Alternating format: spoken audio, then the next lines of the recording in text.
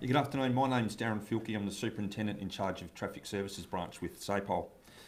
Today, the South Australia Police are excited to launch a new road safety campaign in an attempt to reduce the number of lives lost and serious injuries that occur to motorcyclists on South Australian roads each year. Created to reduce speeding amongst motorcycle riders, the new campaign asks motorcyclists on thrill-seeking rides to back off before their thrills turn to grief. Specifically, the campaign is aimed at riders who speed for fun anywhere on South Australian roads, but with a particular focus on regional roads and the Adelaide Hills, where riders often lose control through speeding and hit fixed objects such as trees. Riders are aware of the dangers associated with riding, but sadly, there is not enough to stop some of them from making poor decisions and taking extreme risks, which often result in catastrophic outcomes. The campaign was thoroughly researched in one-on-one interviews with motorcyclists, which helped shape the messaging and takes the language and phrases used by the motorcyclists and overlays it onto confronting imagery. More than half the motorcycle crashes in the last 5 years that resulted in a life lost or serious injury involved the motorcycle rider only. Better decision making and reducing speed on the part of the rider will have significant impact on reducing that percentage. So far, in 2023, 9 motorcyclists have lost their lives on South Australia roads. 71 motorcyclists have suffered serious injuries, almost 20% of the total serious injuries on our roads. SAPOL look forward to this ad campaign and the positive impact it will have on reducing lives lost on our roads and serious injuries attributed to motorcyclists. Thank you. Thanks, everybody. People love to ride their motorcycles, and I don't think I've met anybody that is a motorcyclist that doesn't thoroughly and absolutely love it. But the feedback that I've had as Minister meeting and talking to motorcyclists, in particular the Motorcycle Riders Association, is a disconnect between those vast majority of motorcyclists that are doing the right thing and then the motorcyclists that the government is targeting with this new hard-hitting ad. Motorcyclists that are riding dangerously and that are speeding or driving beyond their own ability are killing themselves on our roads. They're putting themselves at grave danger. They're causing catastrophic injuries that are often lifelong, but they're also bringing a huge amount of risk to other road users. It might be a bit simplistic to say this, but when you're riding a motorcycle, your margin of error is just so much less than when it comes to being in a vehicle, being in a car. You might have a helmet, you might have proper protective clothing, but the reality is you do not have 1.5 tons of metal around you to protect you in case of a collision or in case of a crash. This ad is hard hitting. It's not ashamed of that. And we promised when we went into creative and production of this ad that we would be shocking people into better decisions. We don't want people to stop riding their motorcycles. We want people to start riding them as they're meant to be, safely, enjoyably, and knowing that the decisions that they make this weekend will be the decision that makes sure they're out on the road, safe, secure, next week and into the future as well. Joe, the 9 lives lost, what is our road toll this year and what percentage is that? The number of motorcyclists is up from previous years. We've seen 3 trends in 2023 compared to 2022 and also long-term trends. The first is motorcyclists, the second is older drivers, and we've also seen an uptick in regional drivers losing their lives. So much of our work that we do, working with SAPOL, working with other agencies, is breaking down complacencies and misconceptions about road users. There is a myth that if you're driving on a regional road and you lose your life, you might be from the city. That's not the truth. The truth is that country folk are dying on our roads close to home. And also the truth is that motorcyclists are losing their lives in a much higher rate this year compared to last year. And as we've also known, more than 50% of the motorcyclists that have lost their lives on South Australian roads in 2023 have been in single vehicle crashes. That has to stop, and people need to make better decisions. We're sort of past the point now where we can sugarcoat what's in front of us as a community. We're decades past that, if I'm honest. The year that I was born, in 1982, we had, I think, 350-ish road deaths. That's come down dramatically. But we're still seeing people die on our roads that shouldn't die on our roads. And they're dying because they're making either a series of decisions or even a fractional second decision that's killing them. Is there a specific thing that you're targeting among motorcyclists? I mean, is it speed? Is that what the back off means? Yeah. Look, there may be some operational matters that police can talk more specifically on, but the research, the lessons learned just in the first few months of this year, primarily are focused on speed. And how much did this campaign cost? It's a very good question. I can get that exact figure too, but it's within budget. So we've brought forward some funding from the 21-22, within the 21-22 financial year, and we've reprioritised that from an open pot and target it in a nimble way into this campaign, as well as the campaigns I spoke about regarding younger drivers and also country folk. And this will run for how long? Well, it's running across multiple platforms, so it'll run for some months. Most of the ads, if not all of the ads, that we create from a road safety perspective have a longer lifespan. You'd be familiar with the Selfish Prick campaign that is still running. That is now some years old, but nevertheless still very poignant and very shocking. So this one here I expect will be running for months, years, because the reality is that the risk facing motorcyclists doesn't start and stop at the end of a campaign.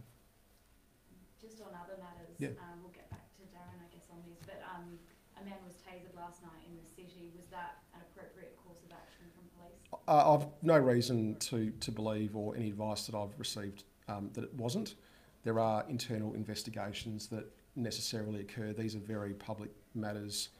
The footage speaks for itself, and these investigations sometimes do take a couple of days to complete. I'll leave them to the internal investigations, but there's no advice that I've received that police did anything other than behave and respond in a very professional way. Do we need more tasers on the beat? This has nothing to do with the number of tasers on the beat. I think the reality is that our frontline police deploy a range of operational tactics when it comes to protecting our community safety, and this is just one of them. And we saw that there'd been a comprehensive preliminary report into Crystal Brook. Can you comment on that and some of the findings? Yeah, look, I can. I do just want to be a little careful because there will be a mandated coroner's inquiry that will occur as a death in custody, but I trust this will come as relief for the two officers involved, that the initial investigations have confirmed, I think, as all of us have believed and supported these police in first instance, and that is that this was a tragic set of circumstances where police responded in a manner that was entirely appropriate. I hope this comes as some initial relief, but of course the scars, both physically and mentally, will remain with these police who were injured by doing nothing more than going to work and protecting our community. And the people involved in the campaign, I mean, they're stunt actors, assuming? The motorcyclists are stunt actors. Last thing we wanted to do was to film a motorcycle ad and then injure some motorcyclists, but the therapist who was involved is a therapist. And this man, did he suffer those injuries in this instance? Or I'll have to let you know about that one. He is. No, I've been quickly advised that he did suffer injuries as part of a road collision as a motorcyclist. Yeah. I suppose the focus on regional roads and the hills was mentioned. Why is that kind of the focus of this campaign? Evidence, facts and statistics that police use. There are a number of roads in various parts of South Australia, including Adelaide Hills, that are highly policed. both from a covert and an overt perspective by our police to keep drivers safe. And we are targeting the Adelaide Hills firmly because there has been, statistically, for a number of years, an increased number of infringements for matters like speed. Look, we know that ads do one thing. We also need to have a very strong penalty regime, and that's why things like extreme speed offences, which the government brought into effect last year, play a part. But road safety, safer roads, are many pieces in a puzzle, and this is just one of them. Anything for? Yeah, Yeah, Darren, can sure. you talk us through some of your learnings ahead of this campaign? In terms of When you lifestyle, were out speaking with motorcyclists and your investigations into recent crashes and fatalities? yeah, sure. Look, this campaign was built on real life experiences from motorcyclists. I think we went and spoke to them directly. I think in excess of 30 motorcyclists were spoken to in this, where they all gave us real life stories. Thing with motorcycle riding is they love the thrill of feeling free, they love the thrill of being outdoors, but many of these people understood the risks with motorcycle riding, but many of them also took some risks.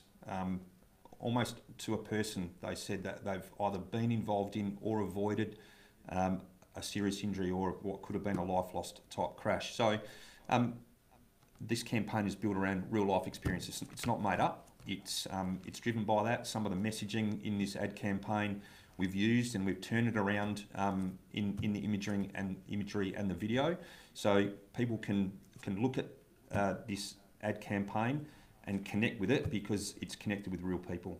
What do you say to motorcyclists who believe it's not them doing the wrong thing, but it's motorists who aren't looking out for them, who aren't seeing them on the road? This seems to be very targeted at them not doing the right things. We've rather had than the motorists. Sure. We've had 9 motorcycle deaths this year. All of them have been male. All of them have been preventable. Over 50% of those have involved extreme speed. None of them have involved other vehicles in terms of turning accidents or fail to give way accidents.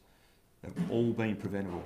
So yes, there is a percentage of crashes that involve motorcycles where another vehicle is involved, but there is a large percentage of motorcycle crashes and collisions that just involve the motorcycle rider themselves. Were all those deaths on regional and hills roads as well? It's so with this particular year, it's about half and half. I think there's 5 metro and 4 regional. But when you take into account the serious injury crashes, of which there's been 71 this year, there's 38 regionally and 36 in metro. So it's half and half. So motorcyclists across the board need to be aware of their riding behaviour. This, as the Minister has said, we're pitching this at speeding, at rural and regional roads, but all South Australian roads. There are, whether we like it or not, some more risks taken in the hills because of the nature of the environment and the way motorcyclists like to express themselves on the road and that feeling of being free. So it's a real focus of ours in that hills area and regionally that this ad campaign hits pretty hard at. Can you also tell us about the impact that these accidents have on the families of those who have this hobby? Yeah, sure. It's whether you're riding a motorcycle or you're a life lost in a vehicle, it has catastrophic flow-on effect to your family, to your friends, to your local communities, and it's, in some respects it may be even felt even worse in rural communities because of how tight-knit they are. So we speak regularly about how it impacts and how one life takes away a footy coach, or how one life takes away your netball player, or how one life takes away a member of your community club scenario. So it has massive impacts regionally and in the metropolitan area. So it's hard for people who haven't experienced a life lost or a serious injury in their family. It's almost unthinkable. It's unfathomable a lot of the time. So we just ask motorcycle riders, in particular, people who get behind the wheel of a car, they take on and assume a high level of responsibility.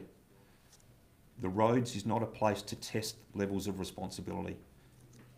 You drive to the conditions, you don't take risks, you don't speed, you don't engage in dangerous road behaviour, and we have a situation where we can bring the lives of lost toll down really quickly. And just a slight detour, as the traffic services branch, e-scooters, we've seen 2 videos this week of e-scooters riding on roads. They were wearing helmets, but this is an illegal practice. How difficult are you finding it policing these e-scooters? What kind of support would you like to see from the government in addressing this issue? It's fair to say we are working with government. We are aware of the issue. Clearly they're very prevalent in the city area.